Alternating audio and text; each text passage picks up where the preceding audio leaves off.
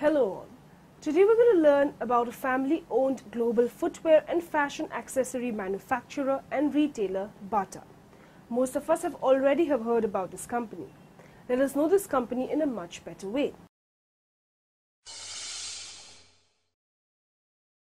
Bata, also known as Bata Shoe Organization, is a family-owned global footwear and fashion accessory manufacturer and retailer with acting headquarters located in Lausanne, Switzerland.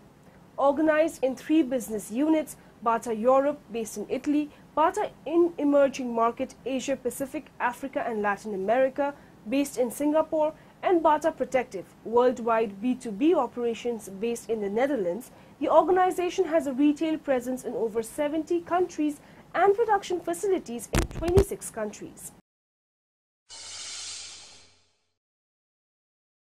The TNA Bata Shoe Company was founded in 1894 in Zlin, Moravia, then Austro-Hungarian Empire, today the Czech Republic, by Thomas Bata, his brother Antonin and his sister Anna, whose family had been cobblers for generations. The company employed 10 full-time employees with a fixed work schedule and a regular weekly wage, a rare find in its time. In the summer of 1895, Thomas found himself facing financial difficulties and debts abounded. To overcome these serious setbacks, Thomas decided to sew shoes from canvas instead of leather. This type of shoe became very popular and helped the company grow to 50 employees. 4 years later, Bata installed its first steam-driven machines, beginning a period of rapid modernization. In 1904, Thomas Bata introduced mechanized production techniques that allowed the Bata Shoe Company to become one of the first mass producers of shoes in Europe. Its first mass product, the Batovki, was a leather and textile shoe for working people that was notable for its simplicity, style, lightweight, and affordable price. Its success helped fuel the company's growth, and by 1912, Bata was employing 600 full-time workers plus another several hundred who worked out of their homes in neighboring villages. In 1914, with the outbreak of World War I, the company had a significant development due to military orders. From 1914 to 1918, the number of Bata's employees increased 10 times. The company opened its own stores in Zlin, Prague, Libri, Vienna, and Pilsen, among other towns. Consumer response to the price drop was dramatic. While most competitors were forced to close due to the crisis in demand between 1923 and 1925, Bata was expanding as demand for the inexpensive shoes grew rapidly. The Bata Shoe Company increased production and hired more workers. Zlin became a veritable factory town, a Bataville covering several acres.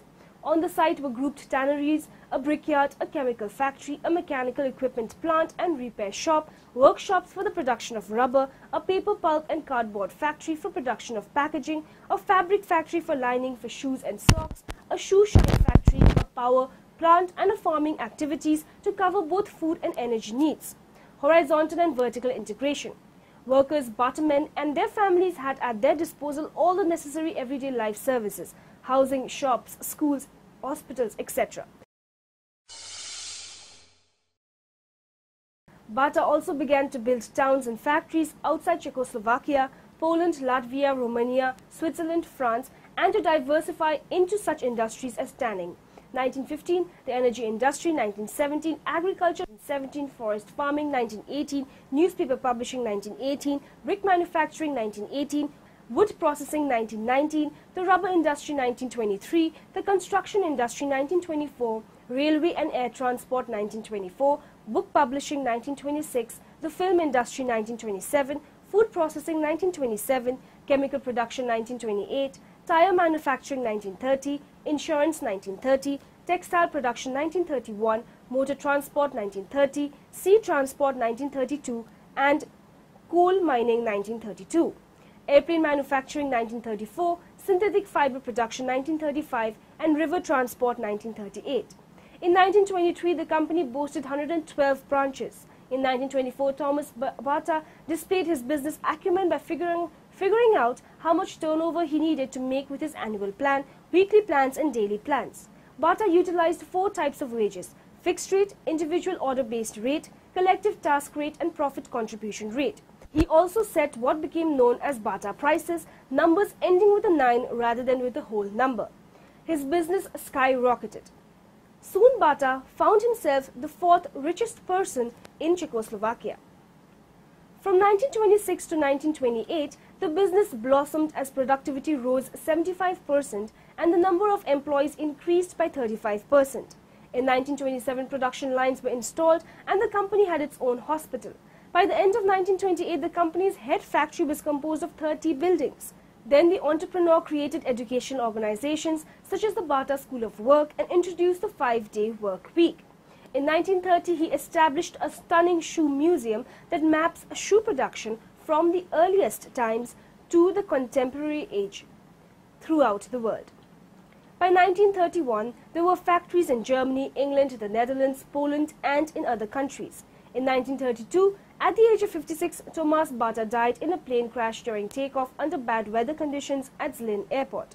Control of the company was passed to his half-brother Jan and his son Thomas John Bata, who would go on to lead the company for much of the 20th century. Guided by their father's moral testament, the Bata Shoe Company was to be treated not as a source of private wealth, but as a public trust, a means of improving living standards within the community and providing customers with good value for their money.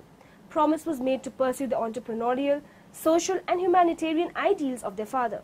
The Bata Company was apparently the first big enterprise to systematically utilize aircraft for company purposes, including rapid transport of lesser personnel on business like delivery of maintenance men and spares to a location where needed, originating the practice of business flying.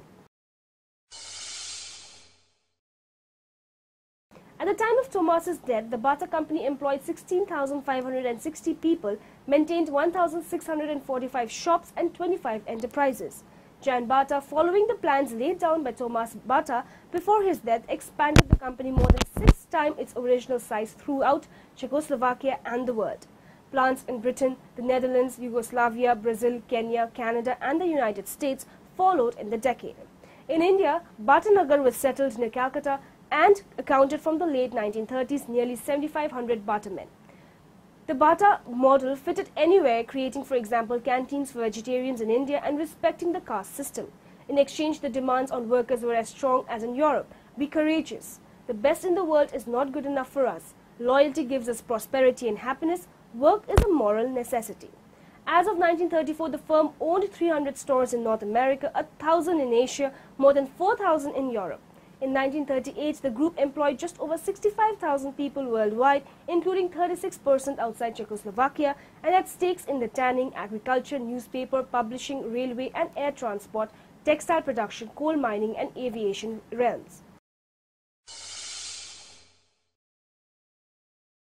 Company policy initiated under Thomas Bata was to set up villages around the factories for the workers to supply schools and welfare.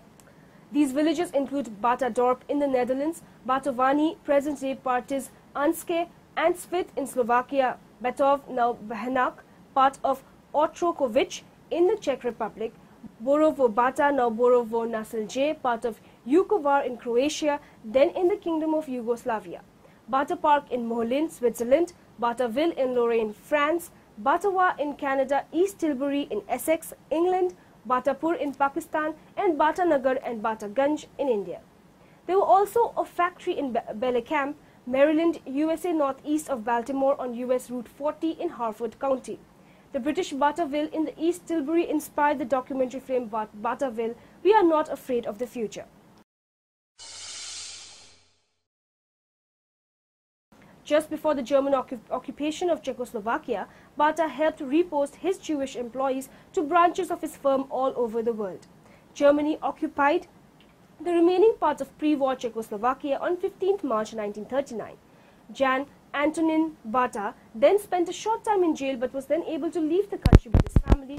Jan Antonin Bata stayed in the Americas from 1939 to 1940, but when America entered the war, he felt it would be safer for his co-workers and their families back in occupied Czechoslovakia if he left the United States.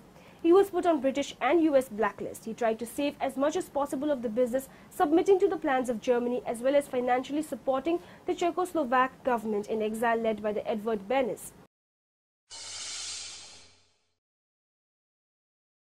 Thomas's son Thomas, manager of the buying department of the English Bata Company, was unable to return until after the war.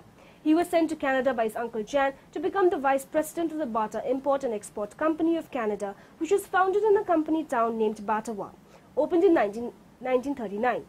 Foreign subsidiaries were separated from the mother company, and ownership of plants in Bohemia and Moravia was transferred to another member of the family.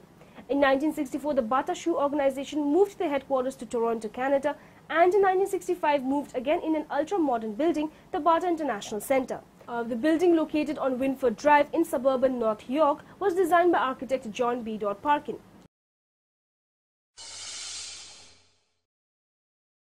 After the Velvet Revolution in November 1989, Thomas J. Bata arrived as soon as December 1989.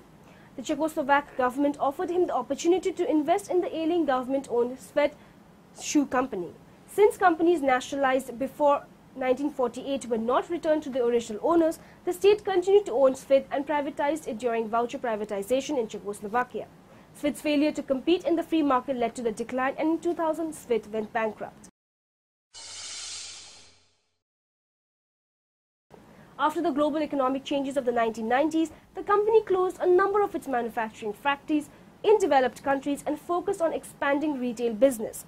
Bata moved out of Canada in several steps. In 2000, it closed its Batawa factory. In 2001, it closed its Bata retail stores, retaining its Athletes World retail chain.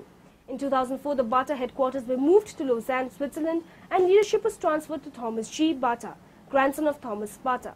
The Bata headquarters building in Toronto was vacated and eventually demolished to much controversy.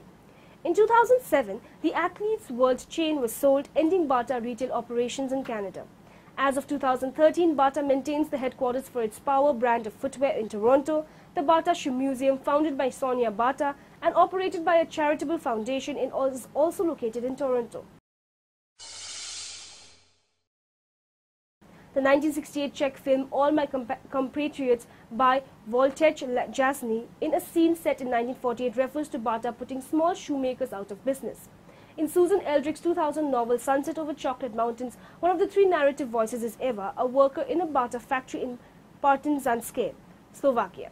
Emil Zatopek worked in a Bata factory in Zlin, Bataville. We Are Not Afraid of the Future is a 2005 documentary produced and directed by the charming artistic duo Karen Guthrie and Nina Pope that documents a party of former UK Bata workers on a coach trip to the headquarters of the company at Zlin. So we got to know about the various aspects of Bata. We went through the company's history to its present-day scenario.